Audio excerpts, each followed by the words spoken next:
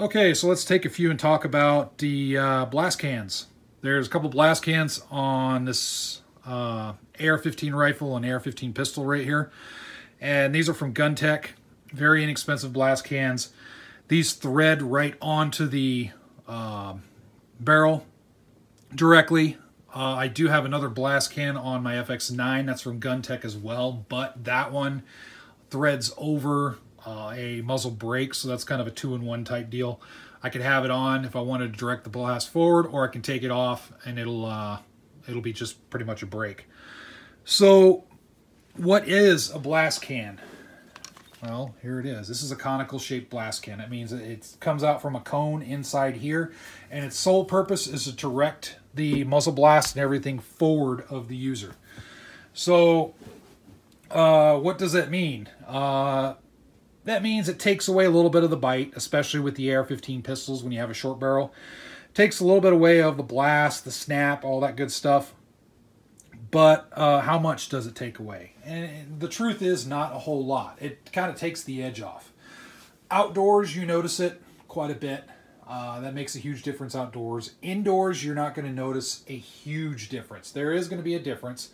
But keep in mind, if all I do is I direct all the blast and sound waves forward, all it's going to do is bounce off the walls that are ahead of me and come right back.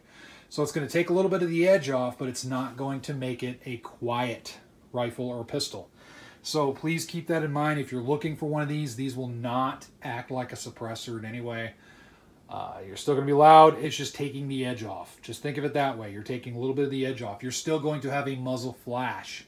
It's just going to be different. It's just going to be more directed in front of you. That's another thing. With the rifle, I haven't tested the rifle, so it may not be not much muzzle flash on the rifle. This pistol, yes, there's still a muzzle flash. It's just not as bad as if I put a muzzle brake on the thing, or if I ran the pistol without any type of muzzle device at all. So bottom line is, you know, look at these. They're a great option. They're inexpensive. I mean, what, 20-something odd dollars a piece is what these things cost, give or take. So it's an inexpensive option. It looks good on the gun. I know some people like to talk about looks, and there's nothing wrong with that. So it looks good on the gun, and it performs as advertised. It directs the blast forward. There's no negative impact on the recoil. That being said, it's a 5.56. 5.56 guns don't recoil. They just don't. So there's no real negative impact as far as controllability of the gun. I know that muzzle devices like muzzle brakes and stuff, they really help negate the recoil, but you have to look at what are you using the rifle for. If you're going to be a hardcore competitor and 3-gun, then I can see using a brake, because sometimes those matches are measured in, you know, half second, quarter second, whatever. So you can use every little edge that you can get to be real competitive. I totally get that. In a home defense or taking a rifle out in the woods to help protect against any, you know, four-legged critters that might be out there, I mean, I don't know. A muzzle brake is fine, but it's not a necessity.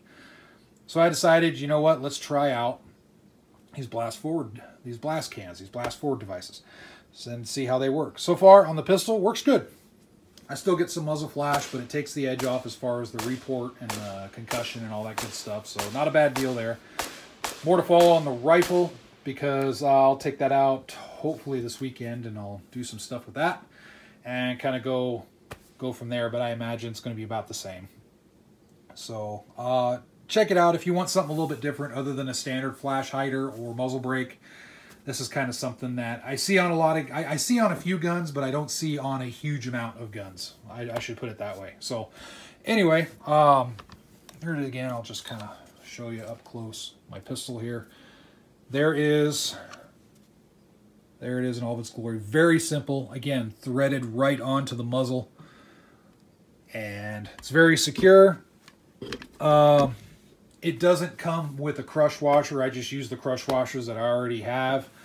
That I already had on the muzzle, and I just kind of indexed it so that way the slots here are even horizontally. So that's just how I put it on. But it's conical shape inside, so it doesn't really matter. You can just thread the sucker on, it looks like, tighten it down, and you're good to go. So, all right, thanks a lot for watching. Feel free to leave your comments, all that good stuff. I just wanted to show that to you and give my take on it. Yeah, I think it's a good muzzle device, but just make sure to realize you're only taking the edge off of things, especially if you're going to use it indoors. You're still going to have the blast. You're still going to have the flash, the concussion, all that stuff. It's just going to be maybe slightly less and just directed in a slightly different way. So, all right. Thanks a lot for watching, and as always, stay safe.